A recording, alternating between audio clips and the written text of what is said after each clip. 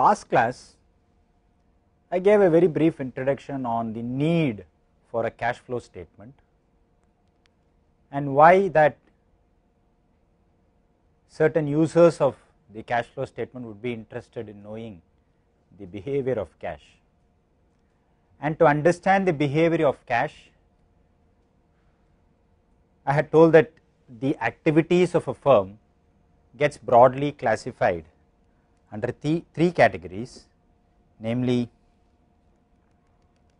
the investing activities, the financing activities, and operating activities. Broadly, these are the types of activities that have a direct impact on cash, and if we are able to analyze the behavior of cash in these three activities, then we will be able to understand how cash is getting consumed and how cash is getting generated. Normally, investing activities means those activities where you find that the firm is investing its money, or it will use money for buying, constructing plant, purchasing equipment, or it can even lend money to other entities. These are all the investing activities of the firm. Or even if it sells its assets and gets money, disposal of assets and it gets money, that is also an investing activity for the firm. The financing activities broadly are those activities that are related to the source of the capital for the firm. It can be from the loans or shares. So this can either bring in cash or consume cash. Same thing here, consume or generate. So if I get a loan, I get cash for the firm. If I repay the loan, cash goes outside the firm, but still it is a financing activity. If I pay dividends to my shareholders, it is a financing activity. For the purpose of understanding a cash flow, payment of dividends to shareholders is classified as a financing activity. And broadly, any activities that do not come under this investing or financing will come under operating activities, like your accounts payable, your accounts receivable, inventory, all of these comes under your operating activities. So these are broadly the three types of activities which will change the behavior of cash, and by studying the behavior of cash under these three types of activities, we will be able to generate a cash flow statement. Now, how do we do that? Your income statement, as I told you, gives the net income for the entity, the net earnings that is available to the firm, the free cash that is available to the firm. So your net income is one that would have taken into account all the operating expenses, the interest expenses, the depreciation, the income tax, everything, and finally is the net income. From the income statement you will be able to calculate that. Now let us for example say that I want to understand the behavior of cash, and I have already told you that this net income is not cash. So by saying that I have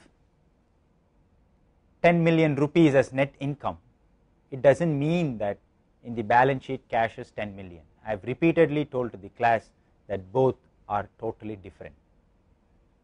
Then how is that from this net income I can relate with the opening cash and see what has happened to the activities that have either consumed cash or generated cash, and then see whether from the opening cash the net income and understanding these activities that have generated or consumed cash, can I arrive at the closing cash that I see in the balance sheet.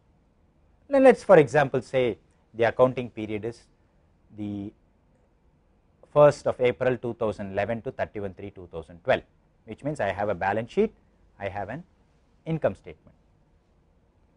Now the net income as on 31/3/2012, and I have a balance sheet for 31/3/2012 which has a closing cash. Both are not same. Now is it possible for me to start with the net income for this year and understand what has happened to activities that have either consumed or generated cash during this period, 1st April 2011 to 31/3/2012, and then add that with the opening cash, that is cash at the end of 31/3/2011, plus all these activities that have influenced the behavior of cash, plus the net income during this accounting period. And when I do this, I will find that the summation of all this is the cash at the end of 31/3/2012. And if you are able to do that in the process, you have created a cash flow statement. It is not as easy as I explained for you to understand what it is. So let me just give you an example and then take you through that example so that you will understand this better. Now look at this. You look at the balance sheet between two successive periods, as I told you before, 31/3/2011 and 31/3/2012. Look at this figure, cash 230, 326, 96, which means the end of accounting period 2011 the cash was 230, the end of 2012 it was 326, so the change is 96. What am I going to do by creating a cash flow statement? It is to understand how this change of 96 has happened, and it could have happened in a variety of ways, as simple as just cash 230, a bank gave me a loan of 96, and let us say this is in lakhs of rupees, so 96 lakh of rupees, and nothing happened to cash during the entire accounting period. So 230 plus 96, 326, as simple as that we could have explained the cash flow. But reality, in an accounting period of 1 year, it is not a simple loan that has brought in 96 lakh of rupees that explains this difference of 96. No, a host of some activities would have happened which would have changed different accounts, and the resultant of that change is this difference of 96. What accounts it could have changed? It could have changed the accounts receivable, it could have changed the inventories, it could have changed the equipment purchase, it could have changed in my investments, or even in my liabilities side it could have changed my accounts payable, it could have changed my debt profile. All this could have changed. So we are going to understand how these have changed, if at all they have changed, and because they have changed, change could be either it could have consumed cash or could have brought in cash, and because of this change we need to understand whether cash has gotten inside the entity or left the entity. Now let us for example say plant and equipment, end of 2011 it was 2000, end of 2012 it is 2350, the difference is 350. Now the question is very simple, how do you explain the difference? The explanation can be in a variety of ways, again as simple as saying I just purchased equipment worth 350,000 and that explains the difference. This could be one explanation, acceptable.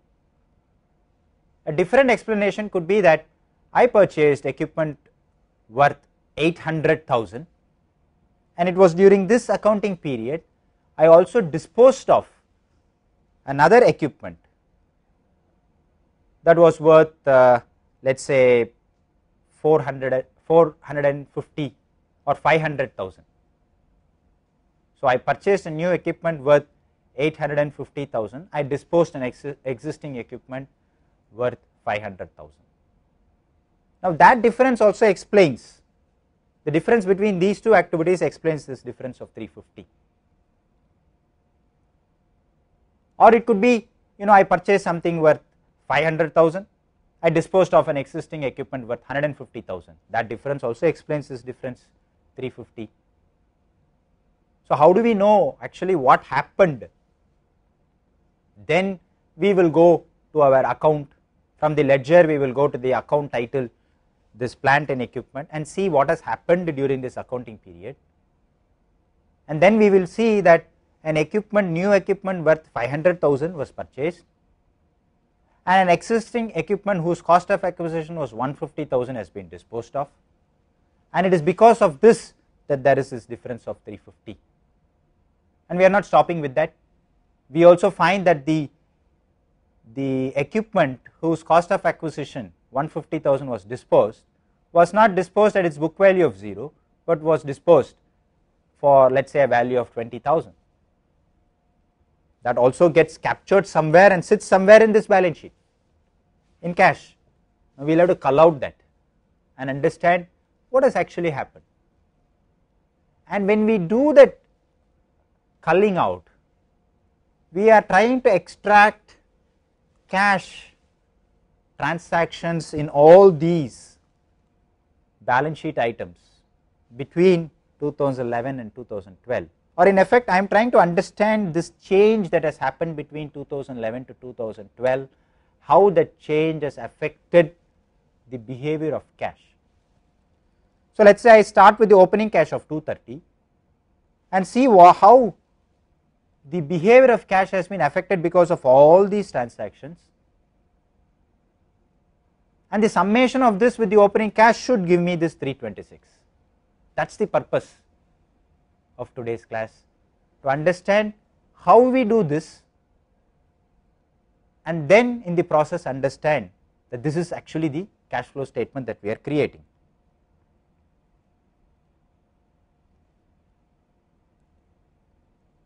Just as I gave an example for the equipment, let us say for example I see this long term debt 500, end of 2012 it is 835. To a layman who does not know cash flow statement, I look at the balance sheet, the immediate interpretation that I make from the balance sheet is that my long term debt at the end of 2011 was 500,000, the long term debt now is 835,000. So the difference is 335. In the absence of any other information, I would safely assume that I have borrowed 335,000 more, and that is an acceptable interpretation. But then if I again go deep into the ledger, the account copy of long term debts, I find this 500, 835, the difference of 335 is not because I got in a fresh loan of 335. It could be because I got a fresh loan of 375,000 and that I already repaid to the extent of 40,000 of an existing loan, and this difference is this 335,000. So proceeds from new loan is 375,000, payments on existing long term debt to the extent of 40,000 explains this difference of 335. Likewise, every change will have an explanation for it, and that explanation will explain the behavior of cash associated in each of this change, and that could happen in accounts receivable, inventory, accounts payable, long term debt, short term debt, disposal of assets. So in all this there is some behavior in cash that gets changed, and if you are able to track that behavior and match it with the opening cash to understand the change, then you will be able to track the entire cash flow information in that accounting period, and it is that tracking of information related to cash that I am interested in knowing in the form of a cash flow statement, in the absence of which just looking at the balance sheet I cannot know what has happened. Let us say I wanted to know financing activities. I look at the balance sheet, as I told you before, I just know that the difference is 335,000, that is it. I do not know how I got this 335,000. Suppose I want to know operating activities, I just know that the accounts receivable has changed this much, the accounts payable has changed this much, but I do not know what has happened that has caused this change. And it is that very specific information on what has happened is that I am interested in, and that is why I create a cash flow statement. Now let us begin to understand this by starting to prepare a cash flow statement.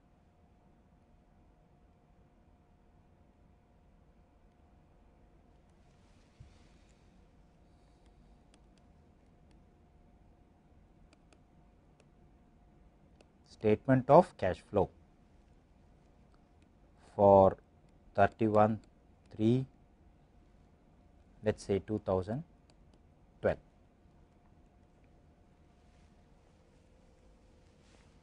Right. Now the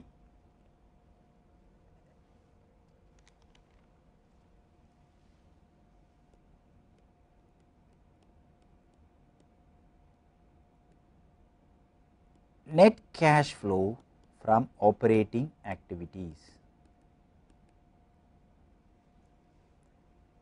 I told you there are three sets of activities: operating activities, financing activities, investing activities, and we are going to see how cash has behaved in all of these three activities, and let us begin with operating activities.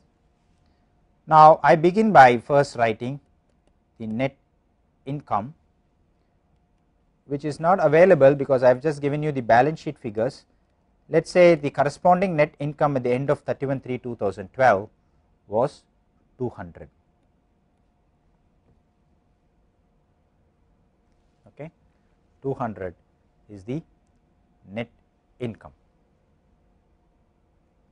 Now what I am going to do is, from the net income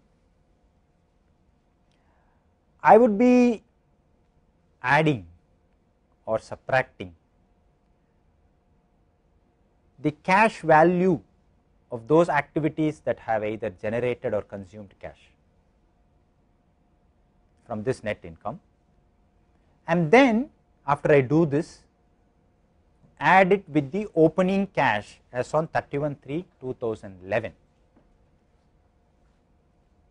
And when I do that, if we have done that correctly, the answer will be the closing cash that you see in your balance sheet as of 31/3/2012. And this statement that we did to do this is your statement of cash flow. Now when we begin with the net income for that particular year, we always start a cash flow by first adding back the depreciation for that particular year.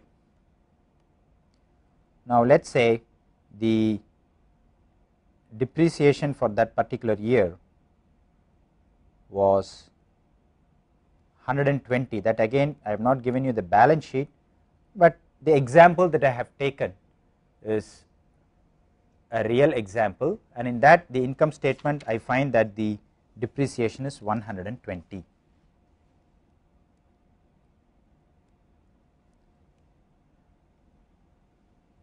Depreciation added back. Now this is an important thing that you will have to understand. For the purpose of an income statement, I have recorded depreciation as an expense. Why? Because when I record depreciation as an expense in the income statement, it reduces the taxable income. To that extent, I am treating it as an expense. contrast that with other expenses, let us say wage or salary or utility, that also reduces the taxable income. Then what is the difference between these two? Why is that I am adding back depreciation for the purpose of cash flow statement while I am not going to add back wage or utilities? The wage or utilities, all this have consumed cash. It has been a real cash going outside the entity, and that I have already factored in my income statement, and it is only from that that I started with this net income of 200. That's already been factored, and those are real cash outflows. Now this cash flow statement, I am interested in understanding only about the real cash outflows and real cash inflows, because I need to know only those activities that have really consumed or really generated cash. Has depreciation expense created a real physical outflow of cash? No, it has not. Then is it a cash outflow for the purpose of creating the cash flow statement? No, it is not. And that is why I am adding it back to the net income, because a depreciation expense is a non-cash expense. And all non-cash expenses which have been treated as expense for the purpose of income statement to reduce taxable income gets added back to the net income when we calculate the cash flow statement. And the first classic example of a non-cash expense is depreciation, and that gets immediately added back to the net income when we actually calculate the cash flow statement. So I add back depreciation. Now come to accounts receivable.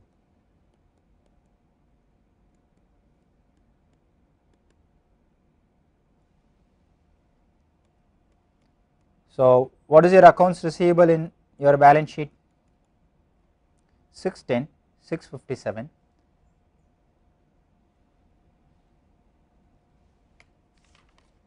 The accounts receivable is 610, 657. What is the change?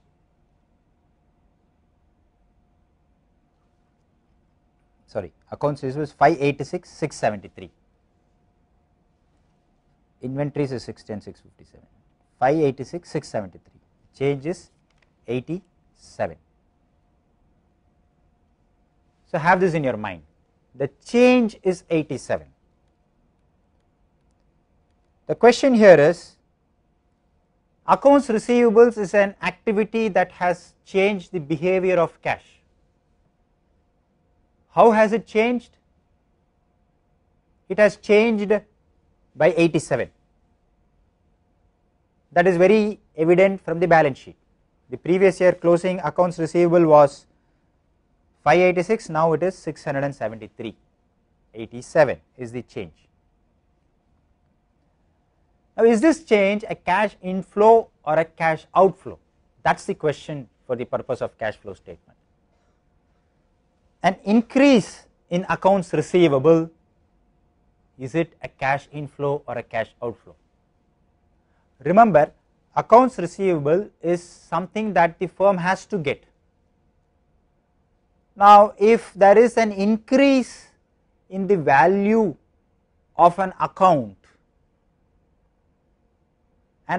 of accounts receivable type where I have to get money, today I have to get 50, tomorrow the change happens in such a way that I have to get 100, there is increase in the amount that I am supposed to get.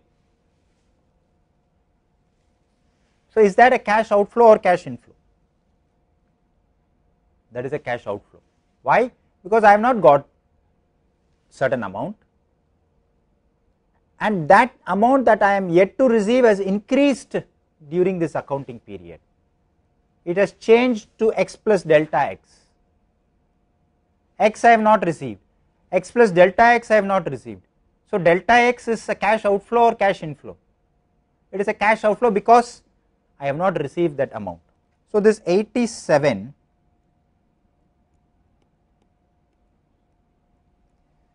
is a cash outflow. So you must understand what I am trying to do here is take each of these account categories, see the difference and then analyzing difference whether it is a cash inflow or a cash outflow. If it is a cash inflow, positive, cash outflow is negative, that is all. Accounts receivable has increased, and if it is an increase in an accounts receivable, then it is a cash outflow. Why? Because it is an amount that I have not received that has increased. Next is inventories. Look at the difference in inventories. If you go to your balance sheet that I gave you as an example, 610, 657, 47. This is a straightforward explanation. 610 end of previous accounting period, 657 end of this accounting period, difference is 47, and the difference is in inventories. The value of the inventory has increased, no doubt. Now why has it increased? Because you paid cash. It has increased, cash has gone out, and that is why you got in worth inventory, an incremental inventory worth 47, or you would have created an accounts payable that has resulted in an incremental inventory of 47. That still explains that there is either a physical outflow of cash or an increase in liability which is also treated as an expense that has caused this change. So inventory has changed by an extent of 47, it has increased, which means there has been a cash outflow to that extent.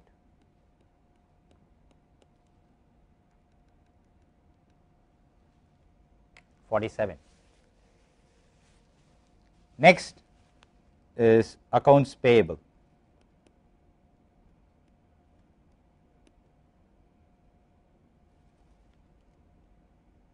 Again, go to your balance sheet, accounts payable is in your liability side, 332, 388, the difference is 56. What was applicable to accounts receivable is exactly applicable in the opposite sense to accounts payable.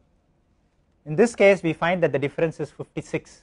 Accounts payable has increased, y plus delta y is 56. If your accounts payable has increased between two successive accounting periods, the amount that you have to pay to some vendor, that you owe to a particular vendor, has increased. The fact that the amount that you owe or you are supposed to pay to a vendor, if that has increased, it means that there is an internal cash generation. The fact that you have not paid and the amount that you have not paid is increased between two successive accounting periods is an internal cash generation, and that is why increase in accounts payable is a cash inflow, and hence this difference of 56 is recorded as a cash inflow.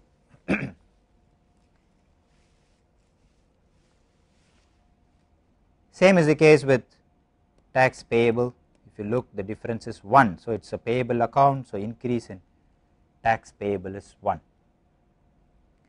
And deferred taxes also, the difference is 5, increase in deferred tax.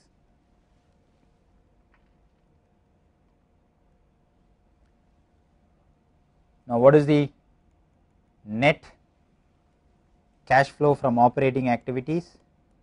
Net cash flow from operating activities, 320, 376, 377, 382 minus 134, 248. So this is your net cash flow from operating activities. 248 positive means the operating activities have generated cash worth 248,000. Now let us come to investing activities. Cash flow from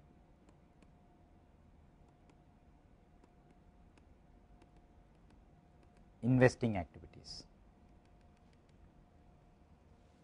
Let us begin with the first example. I gave you that buying plant equipment, disposing plant equipment is an investing activity. So, go to your balance sheet and see the difference in the plant and equipment that we have created during this accounting period. So, it is in your asset 2000, 2350, 350 is the difference. So, 2000, 2350. So, acquisition of plant and equipment. Can I write 350 here as a cash outflow? No. Why? Because I qualified that difference when I went back to my account ledger, picked this account plant and equipment. I found that during this accounting period 150,000 worth of existing assets was disposed for 20,000 rupees and new assets worth 500,000 was purchased, and it is that difference is this 350 that I came to know only when I saw the account. So, now for the purpose of cash flow, that particular account category plant and equipment now explains that I have purchased new equipment worth 500,000 and proceeds from disposal of existing asset, that is your 150,000 worth asset, gave me 20,000 worth cash inflow of 20,000. Next investment activities, let us say I also invested some money in outside investment securities. So, investment securities, you go to your balance sheet, you find that the investment securities difference is 50.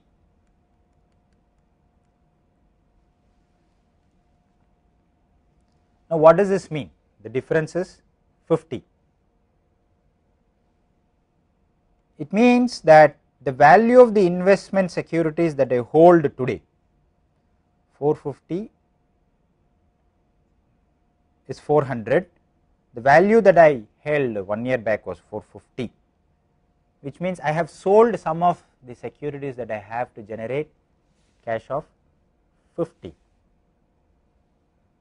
Do not get confused by this negative 50, this explains this 50 is a reduction in the value of the investment securities. That does not mean that cash has actually gone out. In fact, in this case it means the opposite. Reduction in value of investment securities means, suppose you had a deposit and then the deposits get retired and you do not renew it, you surrender the deposit, you get cash for them. So, in your balance sheet the next year the value of the deposit gets reduced to that extent, but you have got cash. So, it is a cash inflow. Now, but what has happened when I went into the account from the ledger to see what has happened to investment securities, I found that the explanation for this difference of 50 is not because I retired 50,000 worth investment securities and got 50,000 because of that. It is because I purchased new investments,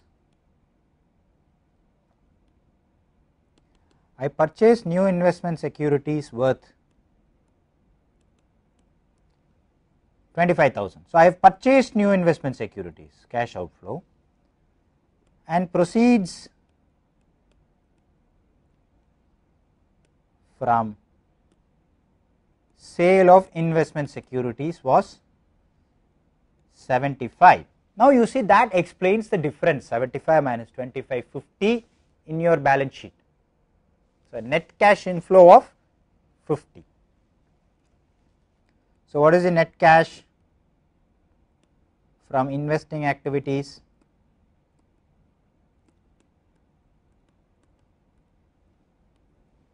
Net cash from investing activities is 525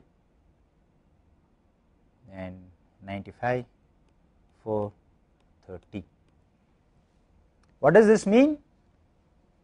That when I did a quick analysis of all investing activities during this period, I find that the investing activities have consumed the cash a net consumption of cash because of investing activities is 430,000. So, you have this in mind again, where in your operating activities it generated 248, in investing it has consumed 430.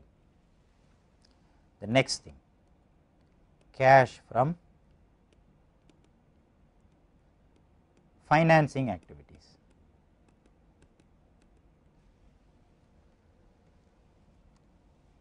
Again, I go to my balance sheet. What are my financing activities? Could be short term debt, long term debt, or I issue stocks, pay dividends. These are all financing activities. So, let us say I go to short term debt. So, what is my short term borrowings? The change is 21. Now, if the change is 21, does it mean that I have repaid 21,000 worth existing short term borrowings? Because you see that it is 147 and it is 126, which means my short term borrowings have reduced, which means I have repaid. In the absence of any extra information, it is correct to assume that I have repaid 21,000 worth existing short term debt. But I say no. You go into your ledger and pull out the account short term debt and see whether something more than this 21,000, it is not just that 21,000, something more has happened, and the resultant of all that has happened is this 21,000. So, I go to that account and I find that I actually borrowed new short term loans, proceeds from short term debt. I borrowed 15,000, and then payment for existing short term debt. I paid 36,000 worth existing short term debt, and it is this difference, 36 minus 15 is that 21 that we saw just a few minutes back in the balance sheet. That is the difference of 21. So, a short term debt, in this you find that there is a cash generating activity, there is a cash consumption activity, both related to short term debt, and the resultant of that is a cash consumption of 21,000. Likewise, long term debt, I purchase proceeds from new long term debt is 375, payment for existing long term debt is 40. So, 375 minus 40 is what? 335. Now, this 335 should be in your balance sheet. Let us see whether it is correct. 500, 835, 335 is in your balance sheet. Now, without looking at the balance sheet itself, I went to the account category long term debt. I found that there were a lot of activities, in this case 2 activities, one that actually brought in fresh loan worth 375, another long term activity where an existing long term debt worth 40,000 was paid. 375 minus 40 is this 335, and it is this 335 that appears as the difference in your balance sheet. Now, let us say I also raised capital through stocks. This, how did I know? I went to the accounts stocks and found that proceeds from new stock, issuing new stock is 44, which means I raised capital by selling shares, 44. Then when I go to the account statement, I mean balance sheet, I will find in the shareholders equity there is this difference 44. I issued new stocks worth 44,000, 10,000 of which was at par and 34,000 was the additional paid in capital.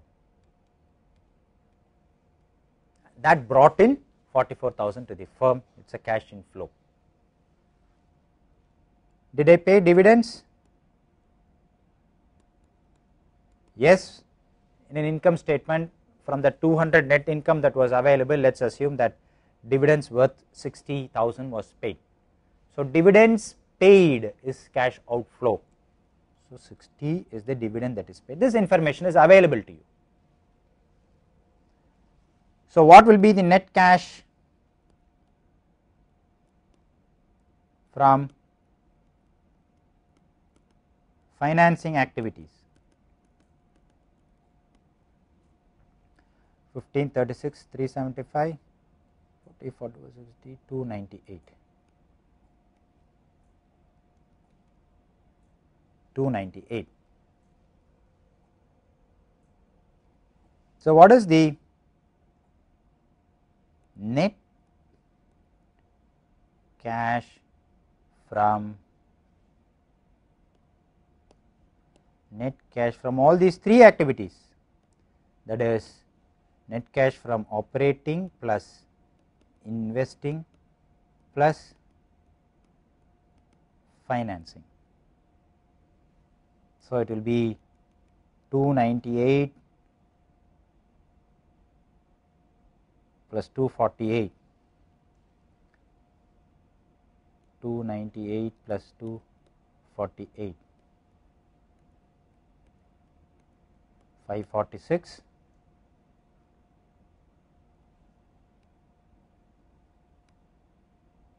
minus 430, that is your investing activities as consumed cash. So, 6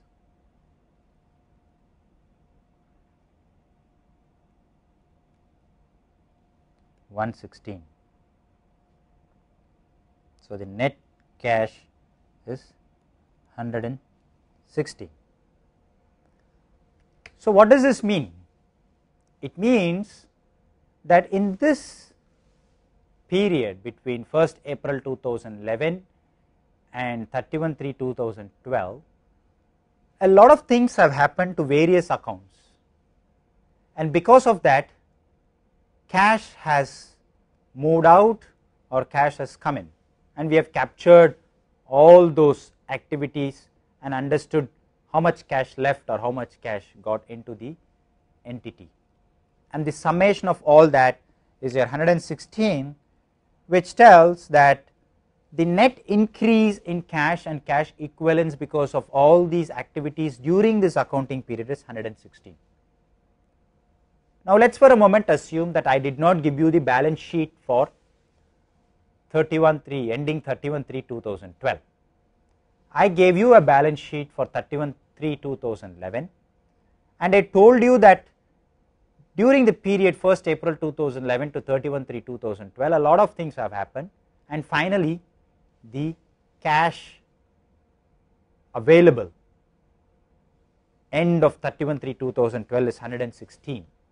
Can you tell me the total cash balance end of 31/3/2012? The answer is very simple. I just add the opening balance, which is the closing balance of 31/3/2011. In this case, it is cash at beginning of year is how much? If you go to your balance sheet, it is 230, right? Your cash at the beginning of the year is 230.